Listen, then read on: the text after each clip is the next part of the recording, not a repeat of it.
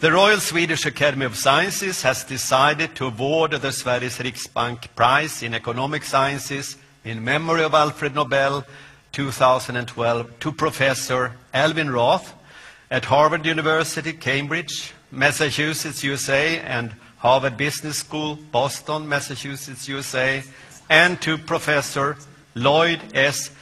Shapley at University of California, Los Angeles, California, USA.